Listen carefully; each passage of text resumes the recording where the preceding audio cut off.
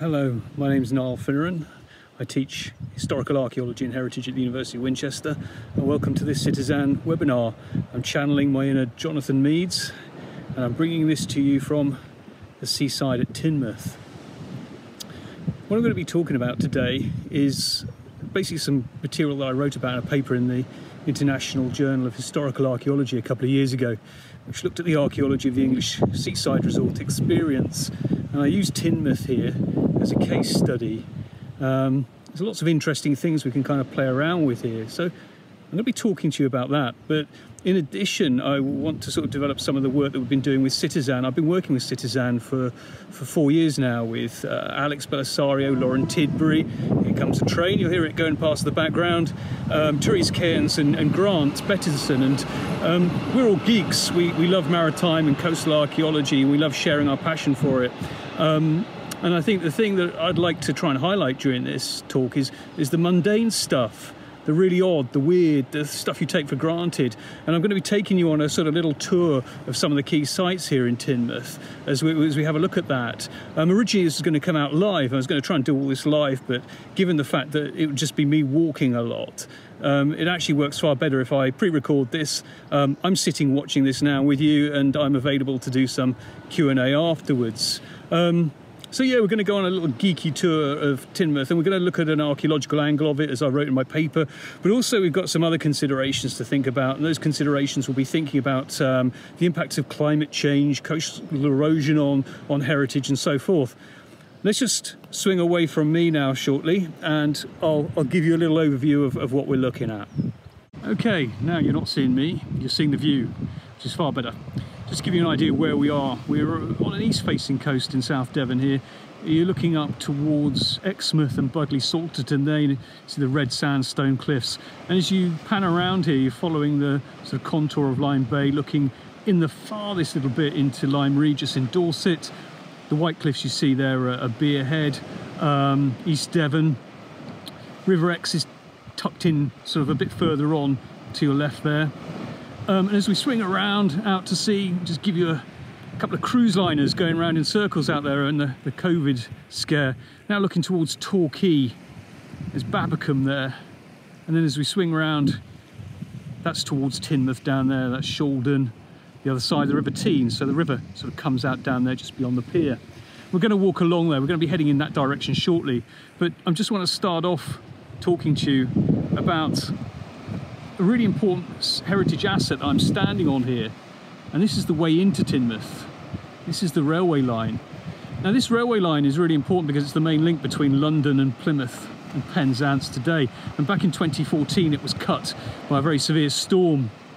Repair jobs, it's always been at the mercy of the weather. You can just see it's a very exposed.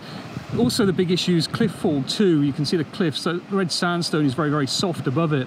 And back into the 1920s, 30s, 40s and 50s, Great Western Railway, British Rail, Western Region, used to slope those cliffs, and you can still see the angle of the cliffs shows that sloping. Those cliffs also have an awful tendency to slip onto the railway line too.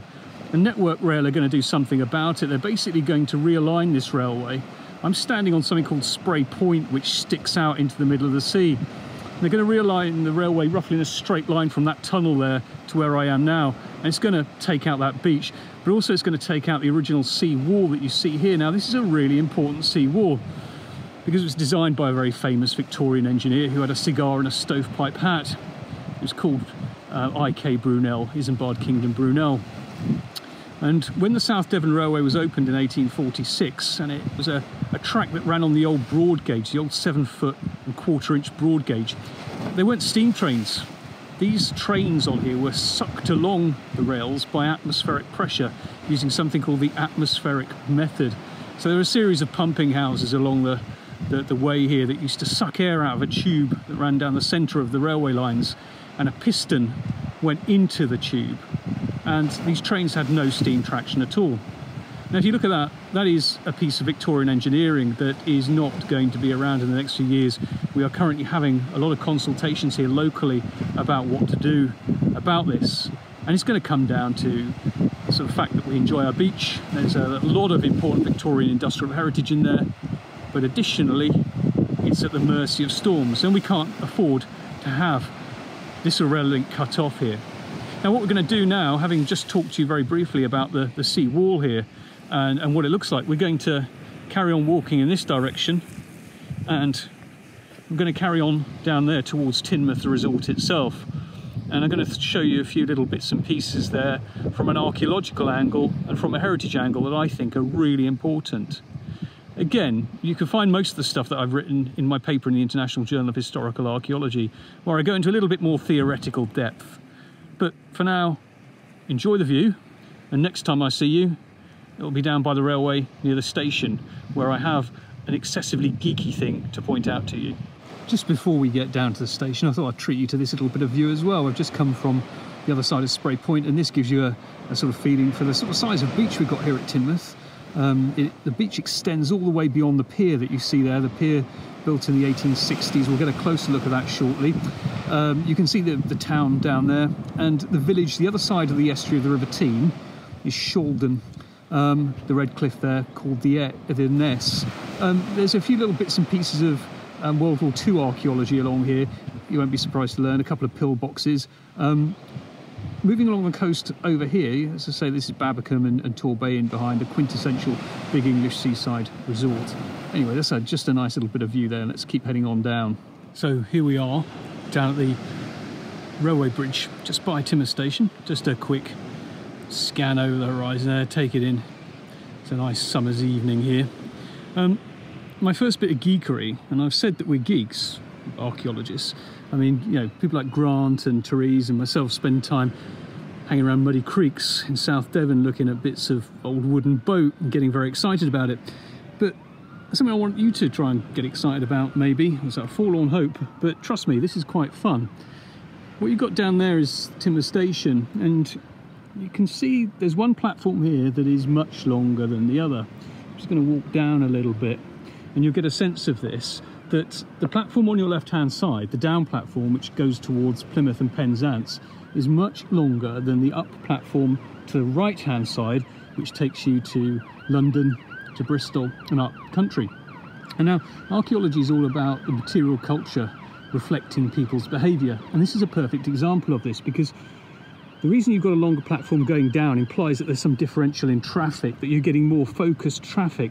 That down platform isn't really used to this extent anymore. It's relatively, you get a few stopping trains from London, but it's mainly local services. But back in, say, the 1940s and 50s, in the post-war period, when this resort was at its heyday, you were getting, in the morning, lots of trains coming in one go. And if the platform was short, the trains were very, very long. So what had to happen was that they would draw up, let the people off, and then carry on again, let some more people off and carry on again. They couldn't get the entire train on the down platform. So what they decided to do was lengthen it so you could get the entire train on, you could let everyone off at once, the train could carry on, and you could get more trains and more capacity in the mornings in the down direction. What does that mean? Well, it relates to behaviour really of the holiday makers, and the fact that people wanted to make the most of the first day of their holidays. They would travel all night, very early in the morning from north of England, London and so forth, and there would be lots of trains scheduled to come in the morning into Teignmouth to get people off. They couldn't book into their boarding houses until later on, so they wanted to come down, make the most of their holiday anyway, and that's what they did. On the way back though, you found that people were more leisurely. They had more time, so they could spend the day on the beach, they could go early if they wanted. There wasn't as much pressure on the up platform. So there you go, that's a nice little bit of geeky archaeological theory there. I was writing my paper on the archaeology of the English Seaside resort with reference to Teignmouth, and here we are on the beach, closer in now, and you can see the pier. One of the things I wanted to try and capture was not just the sort of physical remains here, the beach, the pier. We've got the drawings, the sort of management for the beach, the way that men of humanity has kind of incorporated the landscape. I wanted to try and get something like the senses, the feelings, smells, the sounds.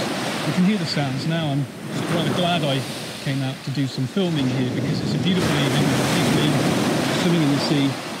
It's the whole raison d'etre of a seaside resort. Coming here to swim, take the waters, the meeting point of culture and nature, if you like. Sort of philosophical point of view that I took here was something called phenomenology, which is a philosophical study of the senses and why we kind of feel as we do and what we sense, sort of study of human perception. And that's what I focused on. Now, here we are along the beach here, and one of the sort of theoretical ideas I was playing around with was the notion that a seaside resort kind of encapsulates the meeting point between the natural and the cultural, and that's what we've got here. Nature on the left-hand side, this sort of huge expanse of sea there, mediated by the promenade. Promenades are important features of the English seaside resort, and many seaside resorts. They mark the boundary line between the cultural and natural landscapes. Promenade, the idea comes from the French word promener, to walk. You walk up and down along the promenade, it's where you are seen, it's a space for social action. And that's really important, it still is today actually. We'll go and have a look up on the promenade and see what's going on up there. But from the point of view of this theoretical idea of land and sea meeting, seaside resorts are by their nature places where land and sea meet, and where humans come to enjoy, encounter and experience the sea, the swimming, but also other pleasures too. We call this a liminal space, it's on the edge, it's a place between land and sea. And there are lots of things going on here. Look, a pier there that goes out into the sea. As you walk along the pier, you're physically surrounded either side by the sea. It gives you a certain sensation there. When I was a kid, there used to be a ballroom on the end there. And that sort of degraded over years into a landing stage as well, where day trippers used to put in too. Now it's a sort of amusement arcade sort of place. And piers are really, really important parts of our seaside heritage, and I hope we value them more. The thing about Teignmouth Pier is it suffered very, very bad damage in the 2014 gales that took out the sea wall that I mentioned earlier at the very beginning of our journey through Teignmouth. And, you know, these are very, very fragile structures. Well, actually not so much. It's quite interesting that the bits that tended to survive really well dated from the 1860s, so the old Victorian screw piles that go all the way down through the sea, through the sand, and are screwed into the bedrock underneath. It's actually a solid looking construction. There are lots and lots of piers that need our help across the English seaside, so let's enjoy them while we've got them. So having had a little bit of a theoretical think about the meeting of nature and culture and land and sea and so forth, let's move on up to the promenade and go and have a look at some of the archaeological features of the English seaside resorts. Okay, we've come up now onto the promenade. Out at sea it's a bit quieter, a bit of a breeze tonight, seagulls, people taking the air, walking along the sea as they've done here for hundreds of years. And we'll just give you a little bit of a panorama here. We're going to take in the seafront here in Teignmouth. Lots of nice old Regency buildings to the left here. It's a really quite nicely preserved seaside resort. There's some more modern developments there, the pavilions, St Michael's Church in the background, Parish Church of East Teignmouth, and we do a full circle, come back to the pier that we looked at earlier. Just gives you a feeling for what the resort is all about. Now, I talked earlier about this notion of the separation of land and sea and a sort of theoretical idea there, the promenade as the meeting point. And there's the promenade in Teignmouth there. And the promenade was designed really as a place that people would go and walk along and be seen, see and be seen. Social interactions were really, really big in the early days of English seaside resorts. Let's have a little bit of a historical context here. I mean, I've been throwing some archaeological ideas and some theoretical ideas around a bit, but let's think about the sort of historical background here, what's gone on. Seaside resorts, as I've mentioned, are very, very functionally specific maritime communities, like fishing villages or docks and harbours and so forth, and Teignmouth had that. Teignmouth was originally a fishing village. Back in the earliest sort of records of East and West Teignmouth go back into the Saxon period. It became a single town in the sort of medieval period and made its money from the Newfoundland cod industry. So people would sail out in the sort of 16th, 17th century. There's the River Teign over there. They'd sail out and go to the Grand Banks, exploit the cod, and some of the local mariners here actually had families over in Newfoundland as well. There's a pub here, the New Quay Inn, used to be called the Newfoundland Fishery. So Teignmouth was built on fishing, and to some extent it still is today. and other industries. We'll come to that shortly because that's important about our little chat about heritage here. But Teignmouth really became sort of phenomenon of the English seaside resort starts really in the 18th century, and the mania for taking the waters saw this sort of re-emergence of Bath as a spa town, Buxton, Matlock, Droitwich, but also seaside places too. It became fashionable for people to come and get cured, take the cures by swimming in seawater, and that's what the focus was coming down here. It was a very sort of upper class thing to do, and Teignmouth was relatively well set and relatively prosperous. It built on its fishing industry, as we can see around here as we swing around. The structure that you see there is now a retirement home, but it used to be called the Royal Hotel, which is one of our biggest and brightest hotels in Teignmouth. Back in the heyday of this place as a resort in the 50s and 60s, they were all hotels along here. And the Riviera in front of you, I remember as a kid it was a cinema, but it actually started out life as the assembly rooms. That's where the well-heeled in the 18th century would go and do their ballroom dancing and various things like that. So all of Teignmouth still bears the imprint of the society days of the early phase of the seaside resort here. Now, into the 19th century, of course, what happens is that the seaside becomes a more democratic place. At the end of the 19th century, people have more disposable income, they can take more holidays, and we start to see a different cross-section of people coming to the English seaside resorts.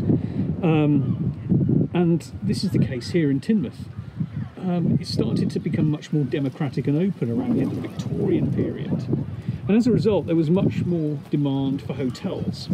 So these big residences along the seafront here in the Den Crescent, this is the pleasure ground in front of us, you can see here, it was all remodelled. So whereas the Regency period had given us like the formal promenade behind us here, and then these luxury residences and assembly rooms and things like that, the Victorian period leaves a markedly different kind of imprint on Teignmouth. And what it does is it makes the seaside resort more democratic, and these buildings are converted into hotels and boarding houses. And one of the things that I've argued is that you can tell archaeologically the difference between sort of like the integrated hotel and the boarding house and the B&B, and that's something I've offered up in the paper I wrote in the International Journal of Historical Archaeology, along with an analysis of things like catering kit and crockery and cutlery, all the things that sort of combine to give this special seaside holiday experience. It relates back to this notion that I discussed earlier called phenomenology, looking at the senses and understanding the senses and things like that. So in the Victorian period, Teignmouth grows and its railways there. It gets lots of people coming to visit. The real heyday of the English seaside resort is probably in the sort of decade after the Second World War. Again, people had leisure time, they had the money, they wanted to get out, they wanted to sort of come and spend a week by the seaside. This phenomenon, this democratisation, if you like, of the English seaside is visible elsewhere. I mean, you think about somewhere like Blackpool, the resorts in the north of England.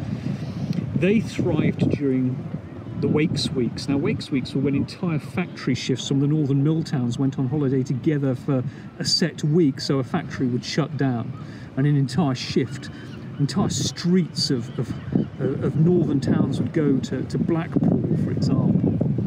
And then you had this sort of subtle snobbery that used to kick in, that somewhere like, say, Blackpool was seen as a little bit down at heel, but then further north up the Lancashire coast, Morecambe was a little bit more plusher, and that's reflected in the sort of archaeology of the Morecambe seaside resorts there, for example, the Midland Hotel, wonderful Art Deco piece.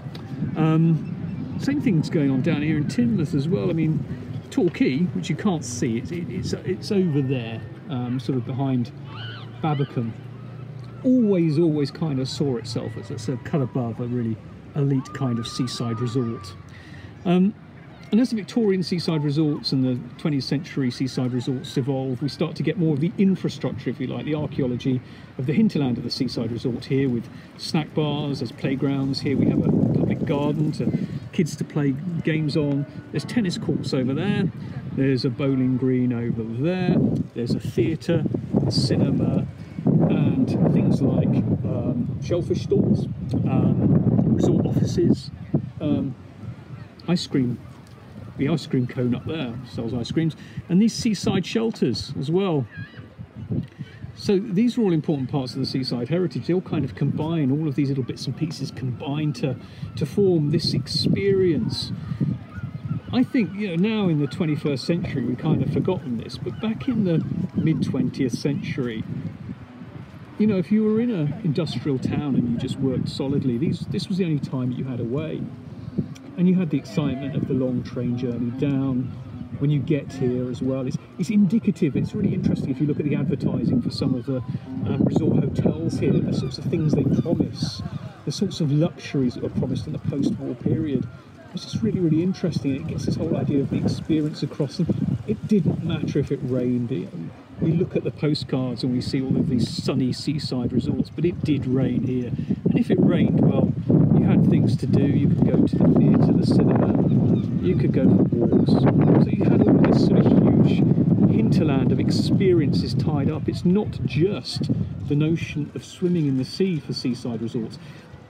The English seaside resort of the 20th century had long outgrown the more kind of high-class notion of a place for curing people, a place to go and take the waters, fashionable places. So the Brightons, if you like, the Bournemouths. By the 20th century, they'd become really quite democratic. Something else I quite find interesting as well, that I investigated only briefly in my paper, but I want to look at more. I've just mentioned Bournemouth. Bournemouth's really quite interesting because Bournemouth was, and still is to some extent, a mecca for Orthodox Jewish holidaymakers. There were 2 or 3 really important kosher hotels in Bournemouth. So different seaside resorts had their different demographics, and it'd be interesting to see how that kind of all shapes up in the archaeology. There we are. This is really the infrastructure of Teignmouth as a seaside resort here. Now in the 21st century, of course, seaside resorts have to reinvent themselves. So places like Ramsgate, Margate, places that used to be just seaside resorts, where people would come and stay for an entire week in the summer. Human behaviour is changing. We're talking about B&Bs now, we're talking about destinations, we're talking about cultural events. And my argument is that this huge trend, 200 years of human social history, and the seaside resort's not just important in the British context, but the European and the American ones too. All of the stuff, all the material that we're seeing here, as I keep spinning the camera around, it's all geared towards one thing. It's the enjoyment of the visitor. And I find that sort of quite an intriguing archaeological question, this notion of looking at the mundane.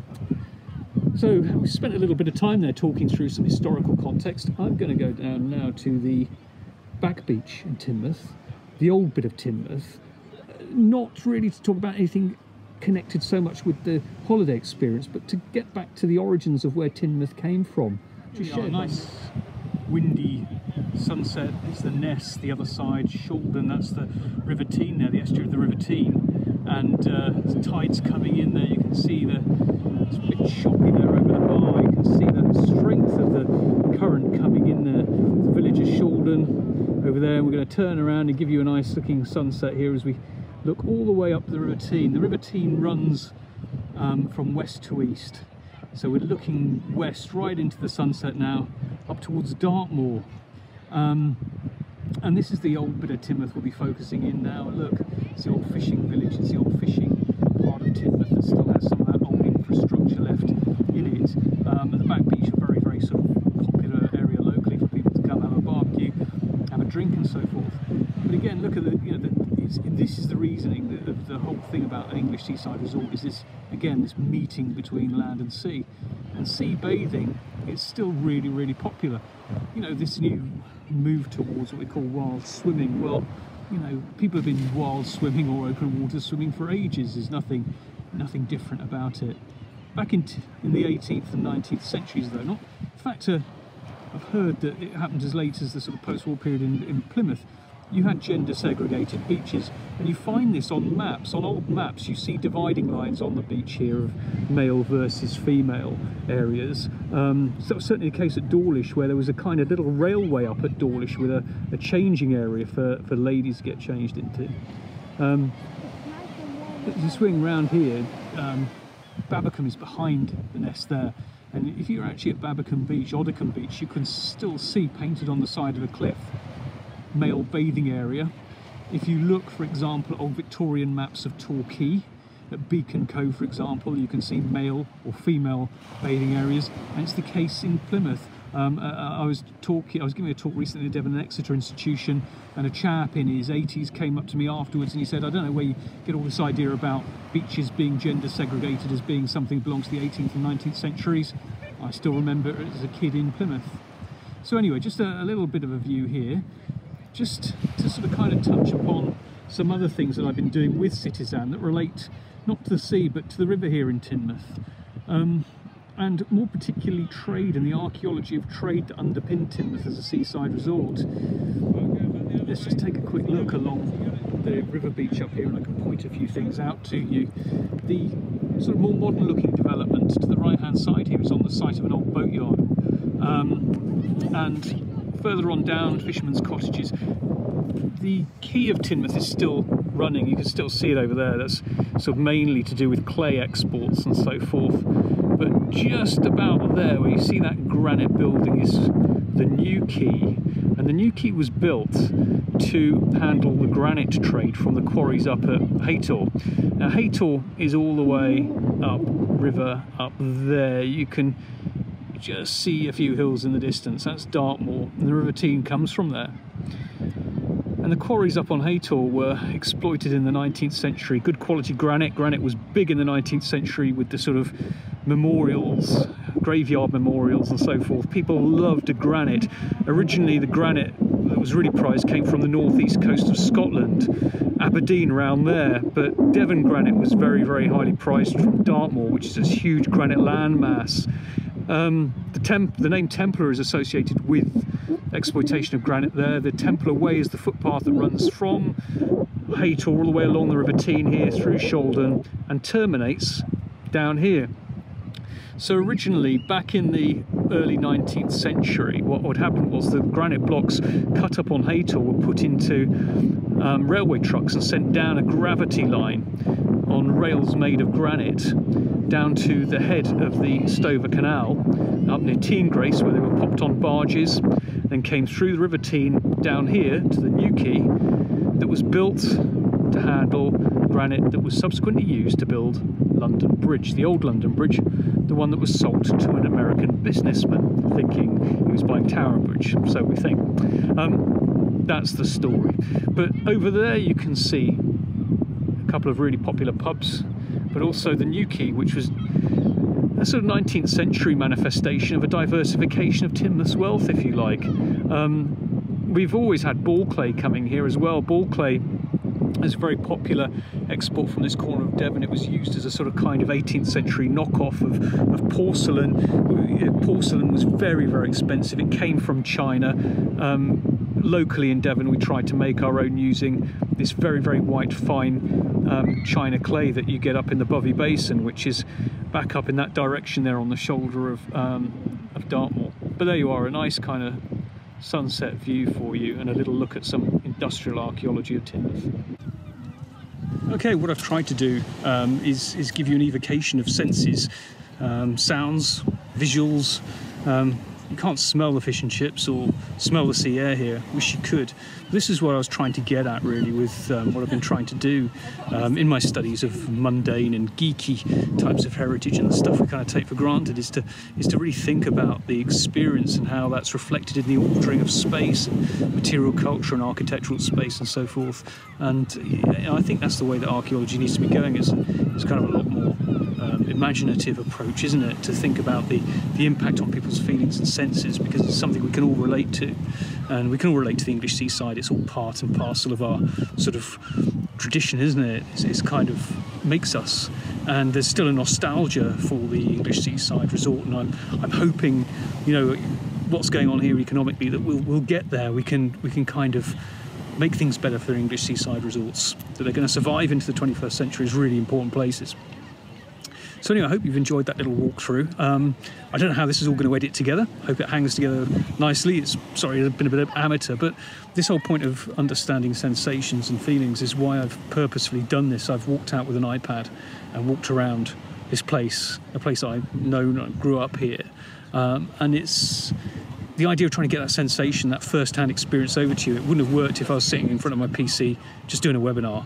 So anyway, I will be available now for some Q&A live. And so goodbye from the seafront at Teignmouth here. It's a beautiful evening. And what more can we say but wish you were here. Goodbye. First question is, how was it? Thank you for taking your iPad out. Firstly, I need to apologise. I'll do a bit more playing with the audio and see if I can't get some of those wind and waves down a bit so that we can hear it a bit clearer. It will be available on YouTube probably next week if I get to play around with it. But yeah, first of all, how was it taking your iPad out and recording on the beach? That's one of the main questions. Yeah, you can hear me loud and clear, Grant? Yep, can hear you loud and clear. Yeah, okay, sorry, my webcam's not working. It's probably the broadband issues this end, but yeah, it's the wonderful thing about iPad is that it's a very kind of democratic sort of object. Anyone can go out and you can put together podcasts and webcasts. And you know, the thing is, one thing that this exercise has actually led me to sort of think about is how, you know, I can make more use of this in the classroom too, at university and so forth. And it's just a useful tool to have. I mean, once you get over the sort of self-consciousness of it, and you know, walking around and talking to a screen, it certainly gets you odd looks. But actually, you know, it's a very useful bit of kit. And actually, Grant, thank you for turning the sort of rough and ready stuff into something a little bit more usable. It was definitely rough, yeah. It'll get better. It'll be an epic by the end of the week. Once I have a play over the weekend, it'll be great. Ben-Hur style, yeah. Okay, so on to some of the other questions. Okay, there's a few people with connection issues. One question from Jason. How long would it take a fishing vessel to get to the Grand Banks and back in the 16th and 17th century from Teignmouth? And how would they keep fish fresh? That's a very, very specific question. It's a very specific question that you probably need to ask a sort of naval historian. But I mean, in terms of one of the fish, of course, in the days before refrigeration, it was salted. So that's why you get salt cod. So a prerequisite of this was that you had drying facilities over in Canada. And I mean, one of the so somewhere like Ferryland, for example, which has been archaeologically investigated, is one of these sort of specialist settlements on the Newfoundland coast. And just to give you a little bit of extra context, the Grand Banks was a huge shallow area of sea just off Newfoundland that when John Cabot, the Italian-English explorer, was out there in the 16th century, so saw all these huge cod virtually jumping into the boats. So it became exploited very, very quickly, this fishery. And what happened was that the fishing boats, which are large buses and smacks, would set out from Teignmouth, and it's a long old journey of weeks and weeks and weeks, and it depending on sailing and currents and so forth. And they would set up. They would actually have specific settlements manned by many Devonian families over there in Newfoundland. The cod catch would be dried first of all, and then it would be salted, and it would be packed, and it would be taken back. And before you would cook with it, you'd reconstitute it by adding water. You can still buy salt cod today extensively, and it's actually quite a big staple, in fact, of Jamaican cooking in the Caribbean. But the deal is that when you come to rehydrate the cod, you use a lot of water and you change the water frequently. And even when it is fully rehydrated, it still tastes salty. And salt cod in this manner was known, and it's a bit gruesome, was known as toe rag, because it smelt like the kind of very sort of poor quality foot rags that were used by people in the sort of post-medieval period. So yeah, that's roughly the background there. There's been a lot of work done on the archaeology and history of the Grand Banks fishing industry. And you can pick up quite a lot about it, and it's a big feature of Canadian maritime historical archaeology too. And if you get hold of the New Maritime History of Devon, which is a 2-volume University of Exeter set, there's actually a chapter in one of the volumes on the excavations at Ferryland, and it's worth looking at. But you can find any, you know, if you Google Grand Banks fishing industry, you'll find a lot on it. So there's a huge amount that's been done on it. Okay. I have another question. So, how quickly do the seaside towns evolve? Considering obviously in the current situation, we're kind of do you reckon there'll be a new birth of the seaside town? Because we're not going to be able to travel as much for the foreseeable future. Do you think that the seaside towns do they evolve very quickly, or do they just stagnate, if that makes sense? Okay, well, you've got a series of historical processes going on, and one of the things I tried to show here was how the historical processes are mirrored by the archaeology and the town plans and things like that. You start off with a sort of formative phase in the 18th century where it becomes very, very fashionable to take the waters, to swim in seawater and to drink seawater, and these sort of curative resorts are very much all the rage within the 18th century, and they kind of develop from existing sort of fishing towns and things like that. So Brighton's a case in point, but Brighton struck gold because it became then the maritime centre for the Prince Regent and his court. So Brighton had a kind of head start there, and this connection with royalty is something that you see through a number of seaside resorts too. As I say, there's a sea change in the 19th century, late 19th century to the 20th century, when normal people, not the aristocracy, but normal people can start taking paid holidays. And you can link that in, there's a big expansion there. The thing that did for seaside resorts and seaside towns in this country really is a phenomenon that starts in the 1960s and 1970s. It's package tours, cheap package tours to places like Spain, other places in Europe. Means that you've got guaranteed sunshine, the prices come down with charter airlines, you get all inclusives, and it's really, you can really see from that period, someone like Teignmouth, for example, but mirrored on with many other places across the South Coast in particular, the hotels start to close. And one very unique phenomenon that I find quite interesting from a social point of view is that a lot of the hotels, the larger hotels, are converted into retirement homes. And the retirement homes are then staffed by a new demographic of incomers, often Eastern Europeans coming in as well. This is quite an interesting phenomenon we sort of see in the 1990s. I talked briefly in my overview about how we can understand different identities in seaside towns, and that's one of them.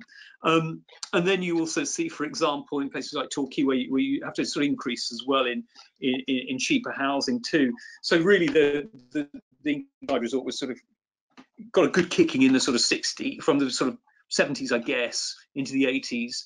And it was really in the 1990s that elements of gentrification start to happen, and we start to see a kind of a regrowth of it. And of late, a number of seaside resorts have tried to sort of reinvent themselves. And, you know, we're having this conversation now, but I recall this conversation being had about 10 or 12 years ago at the end of the last financial crisis, around 2007, 2008, where again, people were wondering, could people actually afford to go abroad anymore? Well, we know that wasn't the case, but there's always talk of renaissance of the English seaside town and the English seaside resort. And, you know, I think it's important that they're parts of our history.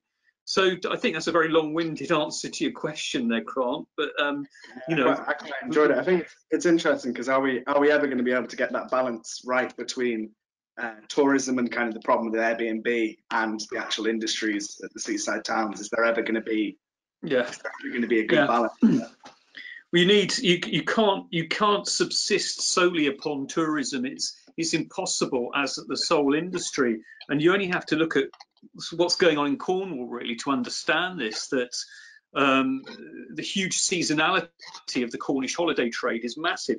You know, now it's this sort of year is being talked of as the year with 3 winters.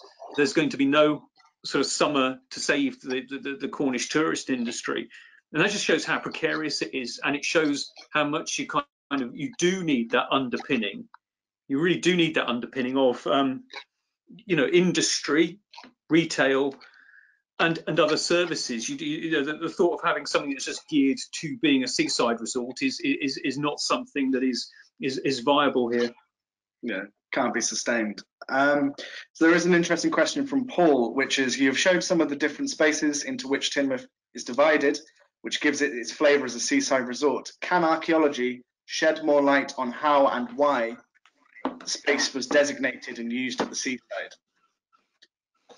Yeah, that's a good question. I mean, one of the things I've done in the paper that I wrote in the IJHS was I took a sort of a map regression exercise where I looked at modern maps, historical maps, and I tried to undertake a sort of historical character mapping of each chunk of Teignmouth. And what you can see very clearly, if you just walk around and you do something as basic as looking at the ages of the houses, you can pick very clearly the original 18th century, the original 17th century, 16th century fishing village core, which is evidenced by a sort of large concentration of fishermen's cottages and the like.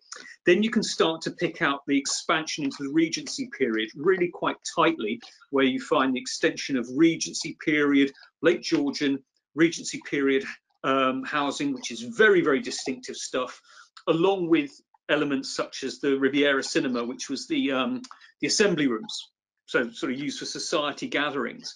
And then you can demarcate by looking at the extension even further outwards, the addition of a railway line, the addition of larger Victorian villa type structures that were constructed in the later 19th century to take into account a new influx of wealthier people, plus the emergence of sort of larger, more kind of democratic hotels.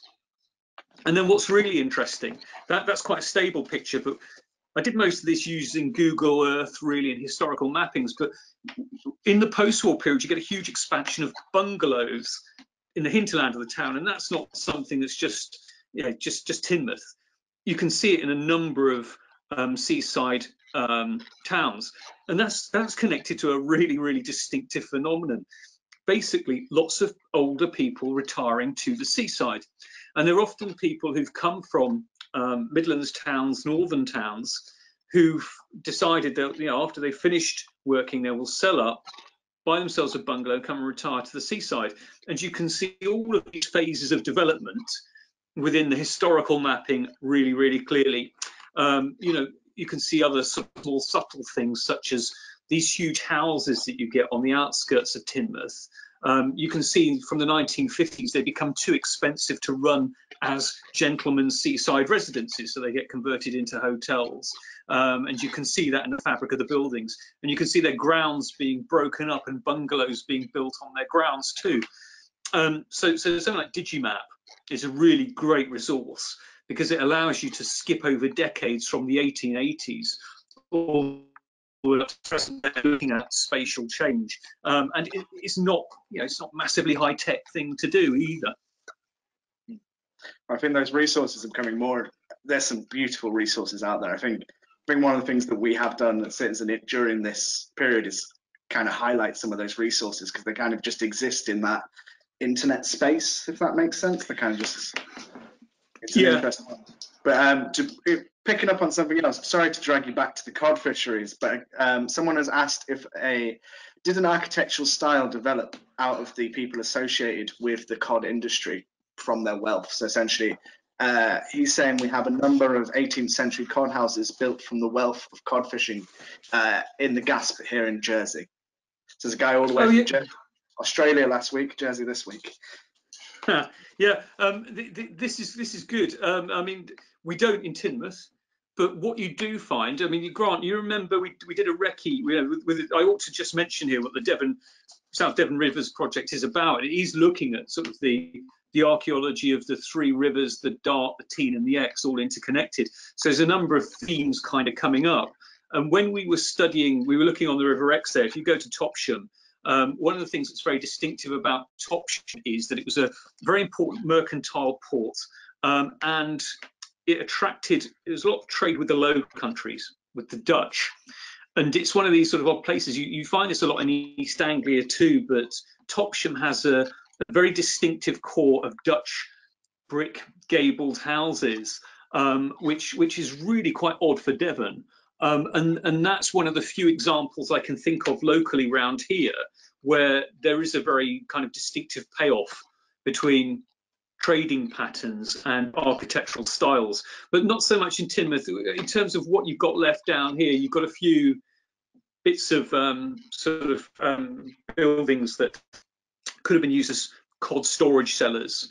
and which probably sort of subsequently been used as clay cellars as well, just generic storage things. So no, it's difficult to prove that here, but yeah, sure, elsewhere that does happen.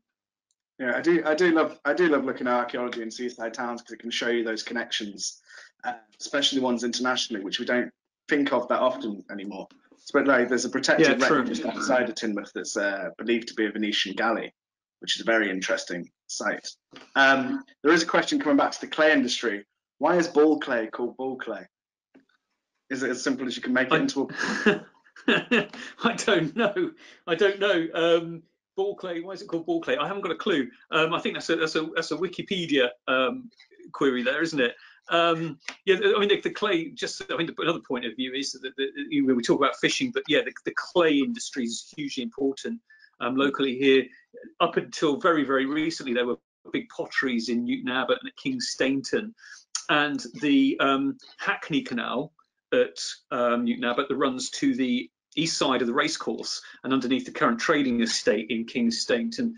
Much of it's largely filled in. That bit of canal focuses on servicing the clay industry and the clay works there, whereas the other canal, the Templar Canal, is the one that is basically focused in on bringing the granite from Teignmouth down into Teignmouth, down the River Teign. But again, another long-winded answer.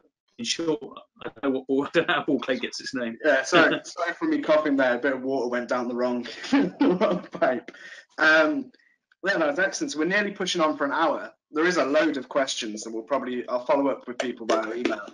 But yeah, we're nearly pushing on for hours. I think it's probably a good time to call it there, if that's okay, Niall. Yeah, if that's okay with you, Grant. I know that I'm very keen on it. As people know, I'm fairly boat obsessed, but I know there's a barge up near the motorway bridge in Teignmouth that is believed to be related to the clay industry, and that ties it nicely into the Stover Canal and the clay. There's another. I ought to name check my friend Phil Newman because he'll kill me if I don't. Phil and I were doing some work on Dartmoor a couple of years ago, and we took some ground penetrating radar to the basin, the canal basin up at Teignmouth, where we actually managed to pick up, the granite tramway that runs down from Haytor Quarries through Yarner Woods and follows the curve of the contour down behind Bovey Tracy. We picked up bits of the granite tramway down there, and actually Phil was excavating the basin there, and there are the remains of barges that were just sunk in situ when the basin ceased to operate. So there's an awful lot of stuff here, but I know you and me, Grant, are doing the work down on the River Dart, and I mean that is a wonderful sort of amazing sort of crop of old boats down there. Not so much on the Teign, actually. It's surprising. Yeah. Well, I always feel I am boat obsessed, but I always feel the working boats don't get enough. We always concentrate on warships and various other stuff, but the working boats just don't get enough love, in my opinion. Okay, well, you're right. So, yeah. Sorry. Yeah. Carry on. Okay. Well, no. I mean, we don't. There are no warships on on the Teign and on the Exe. I mean, these are mercantile rivers effectively, but it changes when you get on the Dart, of course, and certainly down in Salcombe if you want to take another South Devon estuary, and of course over in the Tamar. I mean, the military archaeology there, the military maritime archaeology, there's a huge amount of stuff which needs looking at. Yeah. Yeah, but I suppose that's why I find this subject of seaside towns so interesting in seaside archaeology and heritage, because it's one that we don't really talk about as much. Everyone loves, we always fixate on certain stuff.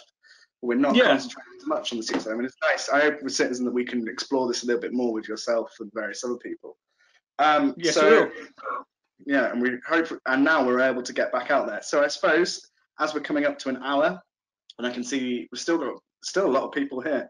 We're just going to tie it off there. So there won't be another webinar in 2 weeks' time. We're actually going to call this so that we can now go out and do field work. Thank you for everyone that's attended. We are hoping to run a South Devon Rivers webinar series in winter, and that will be a lot more extensive. But yeah, thank you all, and thanks to Niall for giving this presentation. I loved it.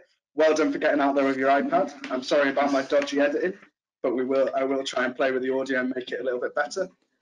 But yeah, thank you everyone for attending. Goodbye. Great. Thank you.